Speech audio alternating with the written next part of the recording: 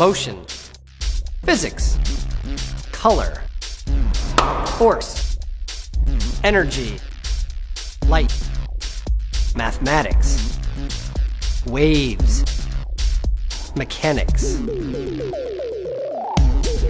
sound, gravity.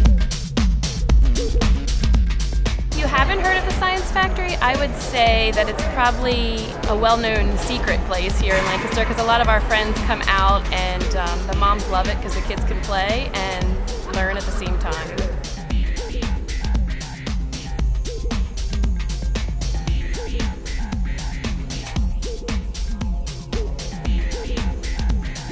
It's really fun and has lots of fun exhibits. I definitely want to come here again sometime.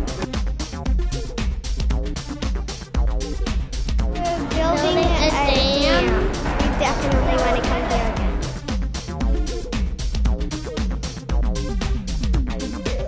Yeah, it's really cool. This is my first time.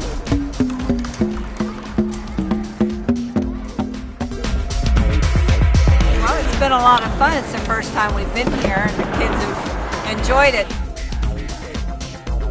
I'm having the kids learn about vibration, and what we have here is the Chinese water bowl, and you rub your hands on these metal handles and it creates vibrations throughout the bowl, and when they collide at the four corners you get basically the water flicking out of the bowl.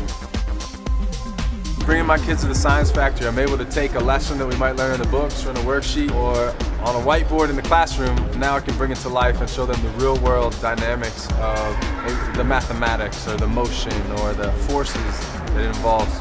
The really good thing about learning at the Science Factory with our students is a lot of them that may have struggles with IEPs, you know, maybe it's their reading comprehension or their writing abilities, they can come to the Science Factory and have hands-on experience which negates all those sort of boundaries in the classroom.